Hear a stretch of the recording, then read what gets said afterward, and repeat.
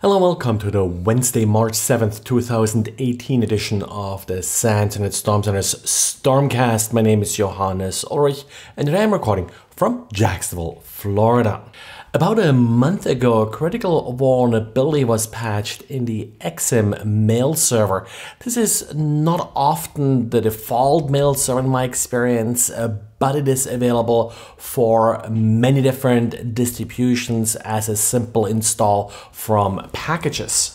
A quick look at Shodan shows about 6.3 million exposed installs. And of course, mail servers, you want them to be exposed to the internet. Now, when this patch was originally released, it wasn't really given a lot of attention, given that it was only a 1 byte buffer overflow. So the attacker really here only has 1 byte to play with, but it isn't unheard of to actually use a 1 byte buffer overflow to actually then execute meaningful malicious code. Well, and what changed today is, and the reason I'm mentioning this is that there is now a detailed blog post showing you how to write an exploit for this specific vulnerability. So with that, it's pretty much open season on unpatched Exim servers. Make sure that you address this flaw.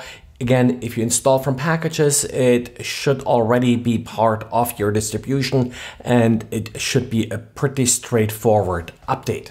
Other mitigation techniques are tricky here. The flaw is in the base64 decode function, and well, an awful lot of different data is base64 encoded in email, so this is exploitable via a wide range of commonly used SMTP functions like, for example, eHello, mail from, receipt to, and auth.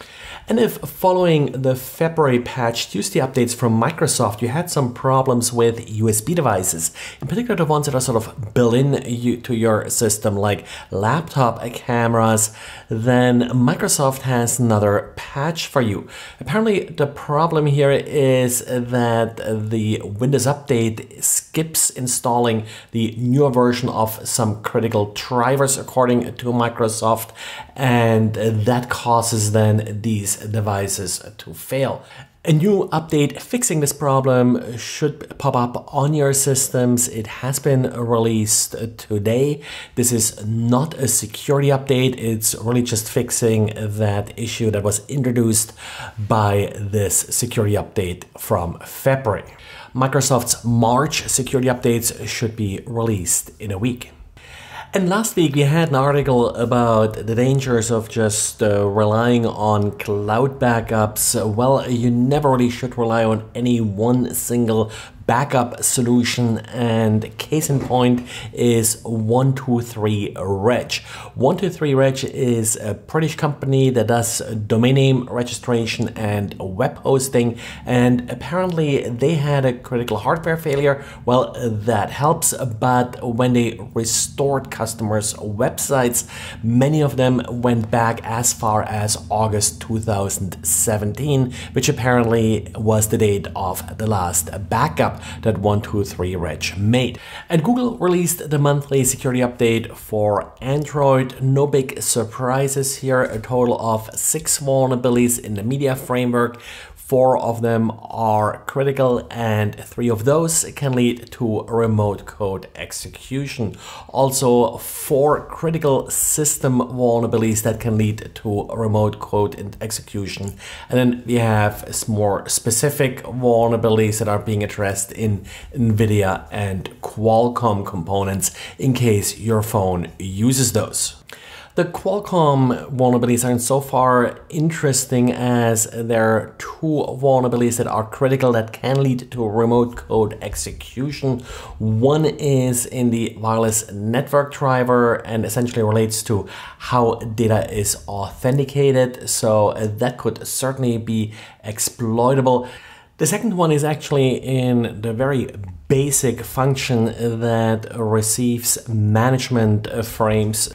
So I'm a little bit worried here that this could actually have quite a large attack cross-section. Haven't really seen much written about this, but watch out for any possible exploits here. I had a couple of questions regarding that contest I announced about, the Raspberry Pi giveaway. The way to participate is if you go to the podcast show note page.